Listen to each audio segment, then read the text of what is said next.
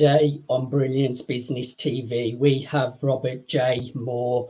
Robert is a seasoned professional featured in Forbes and Disrupt Magazines, internationally awarded bestseller, founder of Magnetic Entrepreneur Inc. Stay tuned.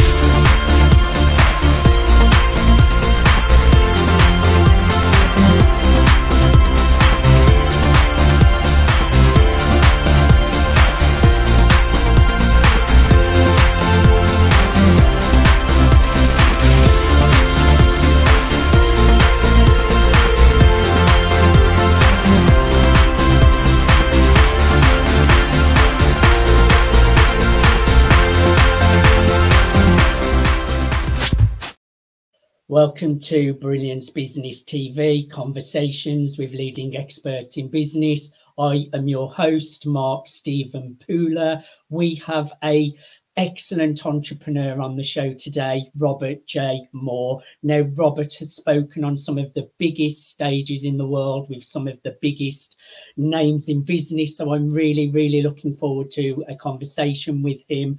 And also business coaching is so important. Over the years, I've had lots of business coaching. So I'm really looking forward to the conversation today. We're streaming live on Facebook, Twitter, Instagram, LinkedIn, YouTube. We're also on the E360 TV network under Fresh Takes, going out to Apple TV, Fire TV, Android, Roku, and many more. We're also streaming on Business Innovators Radio Network, and we're also streaming on MSP News Global.com. I just need to make an official shout out to our show sponsors, Dreamweaver Artist Ranch. Let's bring in our incredible guest, Robert J. Moore. Robert, welcome to Brilliance Business TV. Hey, how you doing, Mark? Thanks for having me. I'm really well, thank you. I'm really looking forward to a conversation with you today. Just start, Robert, just sharing a little bit about yourself and how you support your clients. How do I support my clients? Well, you never start with supporting your clients, for one. If you're gonna tell people your story, you got to tell them a backstory first. In order That's to tell why them I said tell people about yourself and how you support your clients. Well, I was just getting there. Relax. I was looking for this thing. You said it's live. I don't know exactly where it's live myself, but it will be live on Sunday, so the show is pre-recorded. Oh, okay, fair enough. Yeah, because you said it was live, so I was looking for it. Okay, I was a drug addict, alcoholic. I did a lot of years in jail, 17 years in jail. You could say I'm an ex-gangster, I guess you could call it. I did a lot of things for the bikers and the mob. And one of the things I've learned is that if you have a void to fill, try not to fill it in other people's expectations, right? Because when I was brought up, I felt like I didn't fit in. So when I didn't fit in, I turned to drugs, alcohol, became a drug addict, an alcoholic. I've lost a lot of people in my life. I lost 3 of my brothers to the drugs and alcohol. They're all deceased now. I've lost my wife, giving birth to my son, right in my own hands in 1992. And today I'm clean and sober, almost 18 years, which I'm very proud of. In that 18 years, I ended up going and getting my education, my social service worker diploma, my addictions degree, my BA in psychology, my master's in counseling psychology, which led me into being a therapist for 15 years and a counselor for drugs and alcohol for 12 years. But I didn't feel like I fit in there either. But the reason why I did all the education is not to impress other people. It was to impress me, trying to figure out where I came from, why I was acting the way I was, why my behavior was that way. Once I started figuring that out and started getting onto the right path, that's when I'd be able to utilize all those skills and help empower other people in their business. So I'm a no bullshit kind of guy. If you work with me, you'll know I care more about your business and your emotions. Your emotions we'll deal with later. You know what I mean? I'm the kind of person I care about your business and up branding your business, give you credibility, look at your foundation, look at your structure, and work with you. Well, that is a great story, Robert, and I really resonate with that myself. I'm an ex-drug addict as well. I was addicted to crack cocaine, heroin, and I actually collapsed at the age of 21 from drug use. So I completely resonate with your story, and it's great how people can go from being in a severe drug addict to completely transforming their lives. So it just goes to show that you can be the hero of your life. Now, you've been on the cover of Forbes, or you've been featured in Forbes, haven't you? It's right there. It's right there. Show it up. Show it up. Get it on the screen. This is one of the biggest publications. That's very, very impressive. That must have been a milestone for you, Robert. It was. I mean, it was very filling. I can't go over there and show the other one there, but that one there's the Guinness World Record. Yeah, I want to talk about that actually, Robert, about you being in the Guinness World Records. Tell us about that. Well, first it was, it wasn't easy to get into because you have to do the first part. You have to talk to them, put your thought out there, and hopefully it will suppress the next level. So you got 3 different levels. First level is you talk to one person. Okay, that sounds great. Let's go to the next level. The next level is, okay, they look at the strategy of it. How's it work? It's got to be different. It's got to be something that's unique. So I didn't pass that twice, but the third time I got in, I sat in front of 12 people. There's 12 people on the Zoom call, and I had to be different. I was a publisher at the time. I just recently sold my publishing business, which I did over 200 books, and I was in every one of them myself too. That was the best part of it. I had a forward in it or a chapter in it or something. Here's the thing. I said to them, I said, since I'm a publisher and everybody has to have their own spot in the book, I said, there has to be at least 115 people in the book in order to make a Guinness World Record suppress, to beat the other person. So the only way to do it is I asked for 150 people. On the average, you're going to lose 25%. It's on the average. It's guaranteed. It's like selling tickets. You're going to lose 25% of the people won't show up even though they paid. Yes, true. So I said, okay, listen, I'm going to write a bio for each of the person in the book. I want them to put their bio in there, 300-word bio. I put 150 people in there. 129 people showed up. 126 people took place. And all we did was, when the lady was up there, she counted 1, 2, 3. We opened the front cover. We signed our name the same time, put our hands up like this and showed her. And boom, we end up winning the Guinness World Record. Had 126 people signing simultaneously at the same time. That's incredible. And I bet that was a really fun day as well. It was, I had COVID. I was throwing up. I was supposed to be in the hospital. I refused to go to the hospital. My dedication to people, this is what I'm trying to tell you. My dedication to people is my word. I'm all about word. Yes. All right. If you tell me you're going to do something in business and tell me you're going to be something, I expect you to do that because you told me you're going to do that. It's not trust. It's word. It's a bond, right? Now, I used to go around, well, I was raised by the bikers and all these other people. If you didn't keep your word, something would happen, right? I mean, I'm not like that today, but I mean, I'm just saying that's how I was brought up, and that's why I keep my word, right? So I no matter what, I was throwing up blood and everything else that day. So I had an MC, a person come in and do the MCing for me, and we did the job. And I told people, I said, look, I'm here for you. It doesn't matter if I'm the main person on the holder. Each individual person that was there actually got a certificate saying they took place in it with their name on it from the Guinness World Record. And yes, and from what you were saying as well, like holding yourself accountable as well for the things that you commit to, that's very important. Always. Tell us a little bit about Magnetic Entrepreneur Inc. Well, Magnetic Entrepreneur Inc. is all about the next level, right? It's about bringing that person to the next level. I love teaching people. I don't care who you are. I don't care how big you are, how much money you have, how much revenue you have. There's always something missing in somebody's business. I mean, I've talked to people that are multimillionaires. For instance, I've been working with, on and off for the last 3 years, Les Brown's daughter. Yes. All right. I mean, here I am coaching. I mean, she even puts a video out there sitting there saying it. You know what I mean? Like, I've coached her, and there's a few other people that I've coached that are very high end too. But here's the thing. When you look at the situation and you don't know your foundation, and you want to add a zero to your back of your thing, though. But if you're hiring other people, they just might say, oh, you need to do this, you need to do that. But if you don't know your foundation, how do you know it's going to be true or not? It's going to be a proper fit. You need to know your foundation of your business, no matter what, and the structure of it. So when there's a pandemic, I'll call it. Yes. You might have disappearing people, but you still have your revenue coming in. So if you have your revenue coming in, you're still okay, but you still know how to get your leads. You still know how to move forward.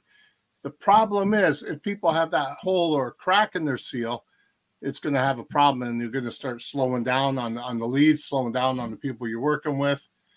This week alone, I think I had 3,300 people go to my website. It shows. I agree. And I mean, so many people struggle through the pandemic. I was really fortunate, Robert. I had one of my best years ever because everyone wanted media coverage. And I launched my publishing platform, MSP News Global.com. And I also launched as an agency as well. So it's really, really important that we have the right kind of strategies.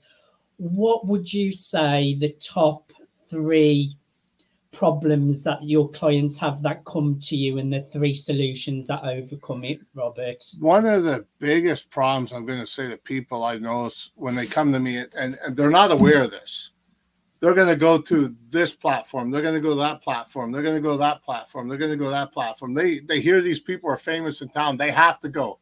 They want to be just like that person. Oh, I got this other person, Tony Robbins coming, I better go to him, I want to be like him too. The thing is, they're not taking a nugget from each of those people and building themselves. They're trying to actually fit their whole body into themselves, like everything they do, and try and be like them is recognized as them. But the thing is, they don't realize if you take a nugget and start building a platform and start building things up, you can actually be that person inch by inch by inch. So I got 52 people I studied. So I took a piece of 52 inch of all these people and made me the person I am today. I'm well recognized all over the world. I've been on stages all over the world with Eric Thomas, Les Brown, Jack Canfield. I mean, just to name a few, Kyle Wilson, Jim Rohn's ex-business partner, a good buddy of mine. You know, like, it's a simple thing to do.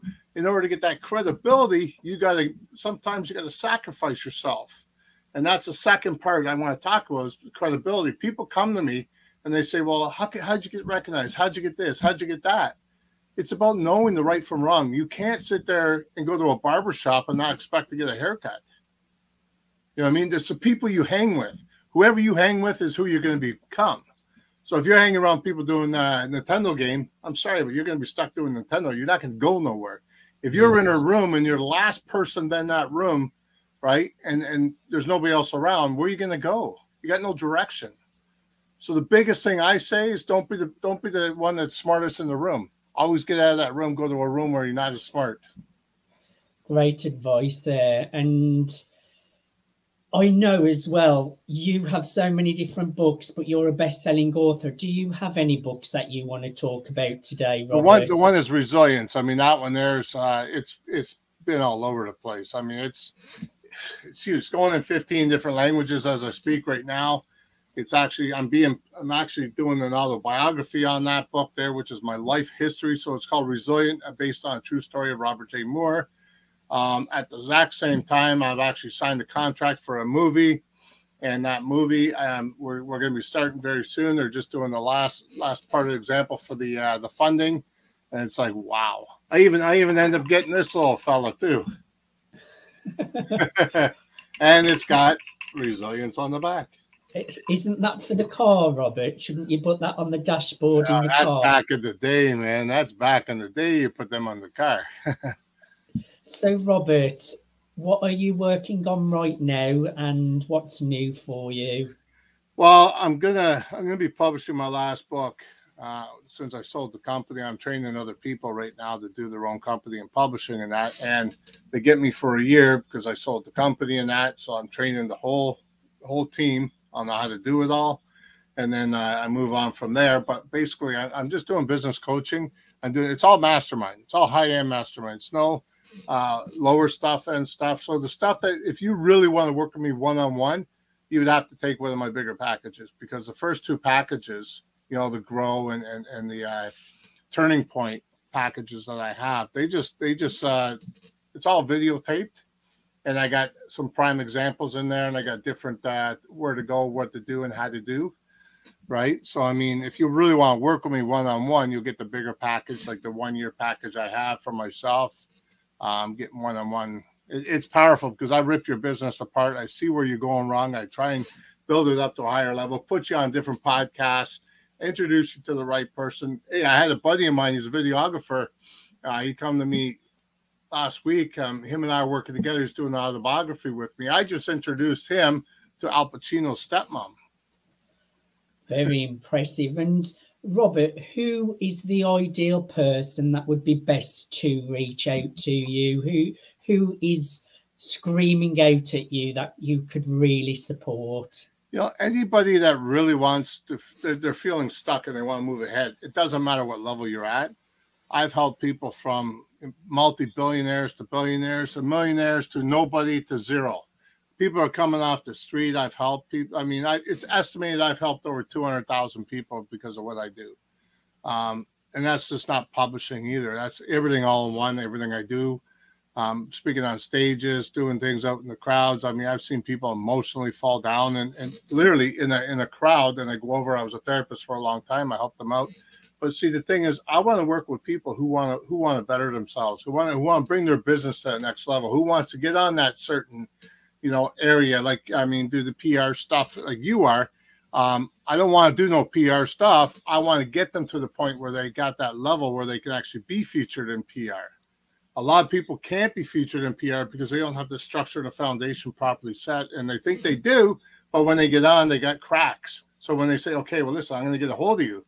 Okay, well, fine, get a hold of you, but where's the rest of the material? Like, there's something missing. I love it. And I would encourage everyone to go to Robert's website. You can learn more about working with Robert and check him out at magnetic/entrepreneur.com. That's magnetic/entrepreneur.com. Robert, I thoroughly enjoyed having a conversation with you today. Is there anything that we did not cover that you would like to share? There's a lot of stuff that, I mean, we didn't cover, but I mean, simply put, I mean, it's all about the next person. It's about the person trying to leave a legacy. There's two different legacies, one when we're deceased and one when you're alive. Let's do the one when you're alive, obviously, because I don't want to work when you're deceased. So I would prefer to work with people that are willing to grow and watch themselves grow. They won't even know. The thing is, people don't even know they grow at first until other people notice it. That's the weirdest thing. Oh man, I noticed you done this. I noticed you done that. And it's like, whoa, I didn't realize I did. I'm just going with the flow. That's because you're learning. Yes, and it's good sometimes to look backwards at the successes along the way. Yeah. I mean, I look back. I mean, you figure 18 years ago, sitting in a jail cell. I haven't seen one since. And look at you now. So that's just testament to people out there who may be struggling with any kind of addiction, struggling any kind of way at life. If you have just come out of prison, there is always light at the end of the tunnel. Robert is testament to that. I am testament to that. And it's never too late to make a change and move forward in a positive direction. Robert, thank you so much for being my guest today. No worries. I appreciate it. The pleasure's been all mine. Thank you, everyone, for watching Brilliance Business TV, conversations with leading experts in business. Until next time, bye for now.